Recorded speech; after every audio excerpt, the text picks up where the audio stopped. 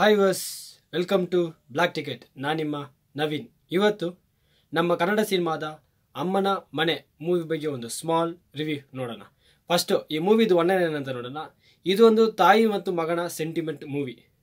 ಓಕೆನಾ? ಇದರಲ್ಲಿ ಏನಂದರೆ ನಮ್ಮ ಹೀರೋ ಒಂದು ಹ್ಯಾಂಡಿಕ್ಯಾಪ್ಟು. ಓಕೆನಾ? ಅವರು ಮತ್ತು ಅವರ ತಾಯಿ ಇಬ್ಬರು ನಡುವೆ ಇರುವಂಥ ಒಂದು ಪ್ರೀತಿ ಹೋರಾಟನೇ ಈ ಇಡೀ ಸಿನಿಮಾ. ಇದಿಷ್ಟಿದೆ ಈ ಮೂವಿದು ಒನ್ಲೈನರು. Next movie detail. ಈ ಮೂವಿಯಲ್ಲಿ ನಮ್ಮ ಹೀರೋ ಅಂದರೆ ರಾಘವೇಂದ್ರ ರಾಜ್ಕುಮಾರ್ ಅವರು ಹುಟ್ಟುವಾಗಲೇ ಒಂದು ಹ್ಯಾಂಡಿಕ್ಯಾಪ್ಟ್ ಆಗಿಬಿಡ್ತಾರೆ. ಇದನ್ನ ನೋಡಿದ ಅವರ ತಂದೆ ಹಾಗೂ ಸಂಬಂಧಿಕರು ಎಲ್ಲ ಈ ಮಗುನ ಎಲ್ಲಾದೊಂದು ಅನಾಥ ಆಶ್ರಮಕ್ಕೆ ಸೇರಿಸ್ಬಿಡಿ, ನಾನು ನೋಡ್ಕೊಳ್ಳೋದು ಬೇಡ, ಆ ಥರ ಒಂದು ಮೈಂಡ್ ಸೆಟ್ಟಲ್ಲಿ ಆಗಿಬಿಡ್ತಾರೆ. ಬಟ್ ಇದೆಲ್ಲ ಅವರ ತಾಯಿ ಒಪ್ಕೊಳ್ಳೋದೇ ಇಲ್ಲ. ಏನೇ ಆಗಲಿ ನನ್ನ ಮಗನ ನಾನೇ ನೋಡ್ಕೊತೀನಿ, ಅವನಿಗೆ ಏನು ಬೇಕೋ ಅದನ್ನ ನಾನೇ ನೋಡ್ಕೊತೀನಿ ಅಂತ ಹೇಳುವಂಥ ಒಂದು ತಾಯಿ. ಲಾಸ್ಟ್ಗೆ ಇದರಲ್ಲಿ ಏನಾಗುತ್ತೆ ಅಂದರೆ ಆ ತಾಯಿ ತನ್ನ ಗಂಡನನ್ನೇ ಬಿಟ್ಟು ತನ್ನ ಮಗನಿಗೋಸ್ಕರ ತನ್ನ ಜೀವನವನ್ನು ಅರ್ಪಣೆ ಮಾಡ್ತಾರೆ. ಯಾರ್ಯಾರು ಒಂದು ತಾಯಿ ಮೇಲೆ ಪ್ರೀತಿ ಜಾಸ್ತಿ ಇರುತ್ತೋ ಅಂಥವ್ರಿಗೆಲ್ಲ ಈ ಮೂವಿ ಖಂಡಿತವಾಗ್ಲೂ ಇಷ್ಟ ಆಗೇ ಆಗುತ್ತೆ. ಓಕೆ, ಈ ಮೂವಿಯಲ್ಲಿ ಅಡ್ವಾಂಟೇಜಸ್ ಏನಂತ ನೋಡೋಣ.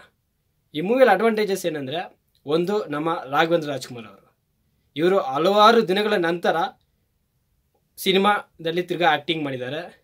ಅದ್ಭುತವಾದ ಒಂದು ಪರ್ಫಾರ್ಮೆನ್ಸ್ ಕೊಟ್ಟಿದ್ದಾರೆ. ತುಂಬ ಚೆನ್ನಾಗಿ ಆ್ಯಕ್ಟಿಂಗ್ ಮಾಡಿದ್ದಾರೆ.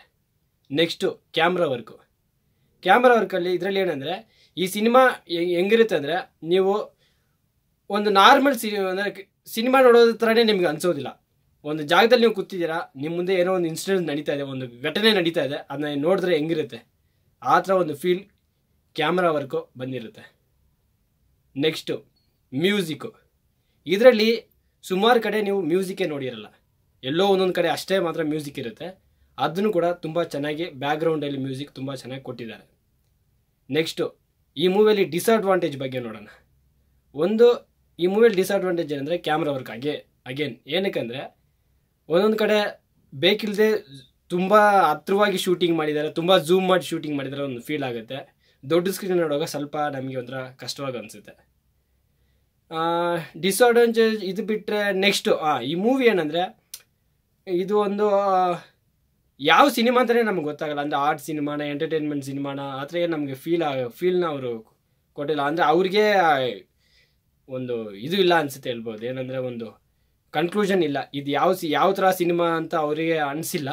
ಬಟ್ ಓವರ್ ಆಲ್ ಈ ಸಿನಿಮಾ ಲೈಕ್ ಎಂಡ್ ಆಗೋ ಟೈಮಲ್ಲಿ ಅಂದರೆ ಕ್ಲೈಮ್ಯಾಕ್ಸ್ ತುಂಬ ಚೆನ್ನಾಗಿ ಮಾಡಿದ್ದಾರೆ. ಕ್ಲೈಮ್ಯಾಕ್ಸಲ್ಲಿ ಒಂದು ಅವ್ರು ಕೊಟ್ಟಿರುವಂಥ ಒಂದು ಮೆಸೇಜ್ ಆಗಲಿ ಅದೆಲ್ಲ ತುಂಬ ಚೆನ್ನಾಗಿ ಬಂದಿದೆ. ನೀವು ಸಿನಿಮಾ ಮುಗಿಸಿ ಆಚೆ ಬರುವಾಗ ನಿಮ್ಮ ಮನಸ್ಸಿಗೆ ಒಂದು ಇಂಪ್ಯಾಕ್ಟ್ ಆಗುತ್ತೆ. ಅದರಲ್ಲಿ ಈ ಸಿನಿಮಾ ಅವರು ಗೆದ್ದಿದ್ದಾರೆ ಅಂತಲೇ ಹೇಳ್ಬೋದು. ಇದರಲ್ಲಿ ನೆಕ್ಸ್ಟ್ ಒಂದು ಅಡ್ವಾಂಟೇಜ್ ಅಂತ ಏನು ಹೇಳ್ಬೋದು ಅಂದರೆ, ಕ್ಯಾರೆಕ್ಟರ್ ಸೆಲೆಕ್ಷನ್. ಇವ್ರಿಗೆ ಈ ಆ್ಯಕ್ಟಿಂಗ್ ಕೊಡಬೇಕು ಅಂತ ಸೆಲೆಕ್ಟ್ ಮಾಡ್ತಾರಲ್ವ, ಅದರಲ್ಲಿ ಸಿನಿಮಾ ತಂಡದವ್ರು ಗೆದ್ದಿದ್ದಾರೆ ಅಂತ ಹೇಳ್ಬೋದು. ಹೀರೋ ಆಗಿ ನಮ್ಮ ರಾಘವೇಂದ್ರ ರಾಜ್ಕುಮಾರ್ ಅವ್ರನ್ನ ಸೆಲೆಕ್ಟ್ ಮಾಡಿದ್ರಲ್ಲಿ ಅವರು ಗೆದ್ದಿದ್ದಾರೆ ಅಂತಲೇ ಹೇಳ್ಬೋದು. ಯಾಕಂದರೆ ತುಂಬ ಚೆನ್ನಾಗಿ ಆ್ಯಕ್ಟಿಂಗ್ ಮಾಡಿದ್ದಾರೆ. ಓವರ್ ಆಲ್ ಈ ಸಿನಿಮಾ ಹೇಗಿದೆ ಅಂದರೆ, ವೀಕೆಂಡಲ್ಲಿ ಒಂದು ಒಳ್ಳೆ ಸೆಂಟಿಮೆಂಟಲ್ ಮೂವಿ ನೋಡಬೇಕು ಅಂತ ಇರೋರಿಗೆ ಈ ಸಿನಿಮಾ ಒಂದು ವರಪ್ರಸಾದ ಅಂತಲೇ ಹೇಳ್ಬೋದು.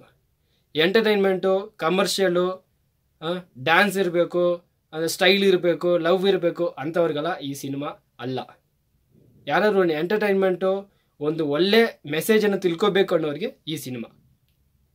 ಇದಿಷ್ಟೇ ರೀ ಈ ಮೂವಿದು ಒಂದು ಸ್ಮಾಲ್ ರಿವ್ಯೂ. ನೆಕ್ಸ್ಟು ಬೇರೆ ಯಾವುದಾದ್ರು ಒಂದು ಒಳ್ಳೆ ಸಿನಿಮಾ ಜೊತೆ ನಾನು ನಿಮ್ಮನ್ನ ಬಂದು ಭೇಟಿ ಆಗ್ತೀನಿ. ನಿಮಗೇನಾದರೂ ಈ ವಿಡಿಯೋ ಇಷ್ಟ ಆದರೆ ಲೈಕ್ ಮಾಡಿ, ಕಮೆಂಟ್ ಮಾಡಿ, ಶೇರ್ ಮಾಡಿ, ಮರಿದೆ ಸಬ್ಸ್ಕ್ರೈಬು ಮಾಡಿ. ಓಕೆ, ಬಾಯ್.